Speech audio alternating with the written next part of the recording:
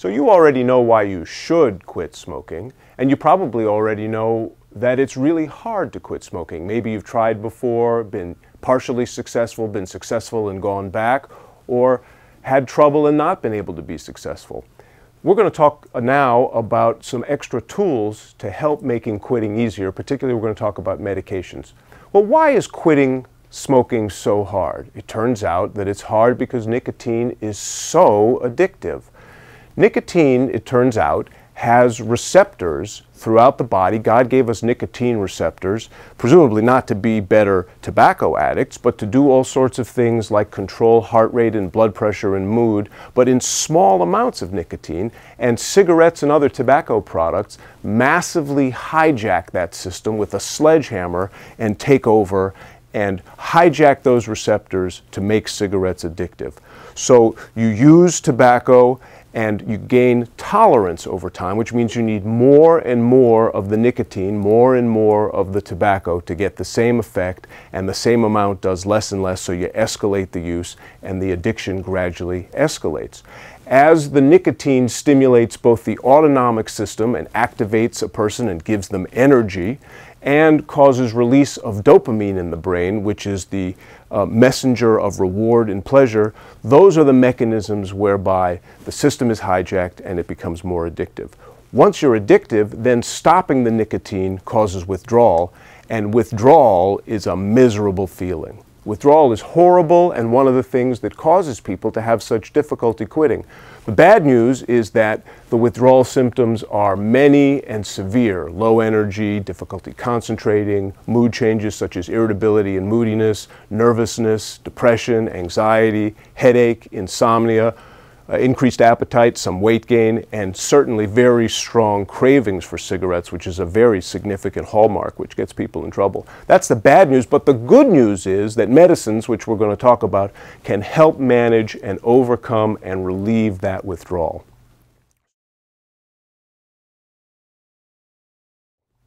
So, speaking of medicines, what if there were some medicines that could help you quit? It turns out there are, and medicines can work by a number of important mechanisms. They can block the effects of the action of smoking, that is, so that if you smoke, you don't get the same boost, you don't get the same reward, you don't get the same addictive process. It can reduce the craving and desire and hunger for cigarettes. It can reduce the reward and pleasure that smokers get from tobacco. It can prevent withdrawal, which we talked about. It can act as a non-impairing substitute for nicotine. That's in particular nicotine replacement therapy, which we'll get to in a second. It can enhance the short-term negative consequences of smoking so that smoking is less pleasurable and leads to unpleasant feelings instead of the usual addictive rewarding ones. And it can prevent relapse to tobacco after a period of stopping, which is very important because that's common that people relapse after quitting. So here are some of the currently available medications for quitting tobacco. The first big class is nicotine replacement therapy, or NRT. That includes patches, which most of you may have heard of. There's nicotine gum, nicotine nasal spray, a nicotine inhaler, nicotine lozenges, and a newer thing on the scene is e-cigarettes or electronic cigarettes, which are smokeless nicotine delivery systems, and we're not as sure about those being effective, but the others are very well studied, very effective, very easy to use. There are two anti-craving medicines, both taken by pill, one called varenicline, which is brand name Chantix, and one called bupropion, brand name Zyban, also brand name Wellbutrin. And the way these anti-craving medicines work is that you take them. Over time, they reduce craving and reward and pleasure and the action of tobacco, and that leads to reduced use. Each medicine in turn, nicotine replacement therapy, works by substituting for the nicotine that you're ingesting with a kind of constant level of nicotine so that your body doesn't crave, and you can gradually taper that off rather than having to quit cold turkey.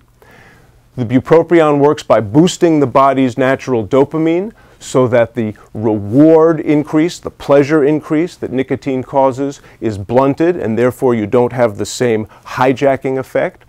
And the varenicline works by being a turner-oner and at the same time a turner-offer at the nicotine receptor. So again, cigarettes don't give their addictive effect, the actions are blocked, craving and reward are reduced.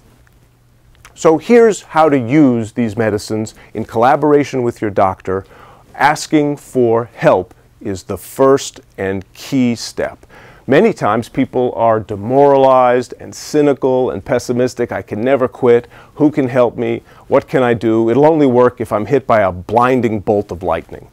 That's unrealistic. You can ask for help. You should ask your doctor, you should ask your counselor, you should ask your therapist. There are quit lines, and you should specifically ask for medications. You can get supplies sometimes for free in certain places from quit lines, but certainly your doctor can prescribe them, and if you ask, that's the only way you can get help. The next step is to set a goal, to zero in on a target, and we usually recommend you do that by picking a quit date. When is it that you're going to quit? It can be tomorrow, it can be next week, it can be your birthday, it can be New Year's, but focus yourself on a goal and try to make that the time that you're actualizing your desire to quit. Between now and then, start to cut down, do the best you can, but the quit date is day zero.